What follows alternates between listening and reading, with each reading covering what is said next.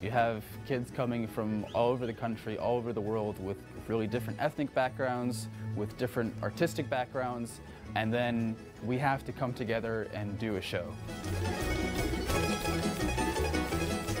The hustle and bustle as soon as we get there is just really crazy. Everybody's trying to get it to their costumes and to their unpacking site as fast as they can. And all that craziness out of the bus, like doing costumes, ironing, and then we come together on stage 2 minutes before the show and it's quiet.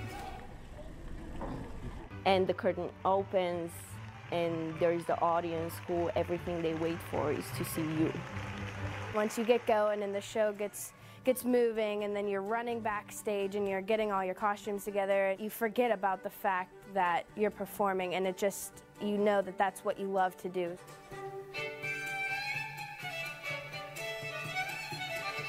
Being able to perform your culture and heritage and keep it alive for generations to come.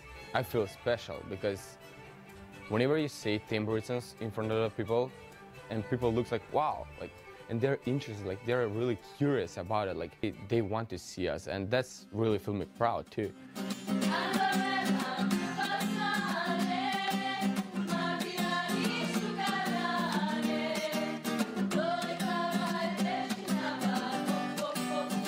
Because we spend so much time together and we work so hard together, we become very close.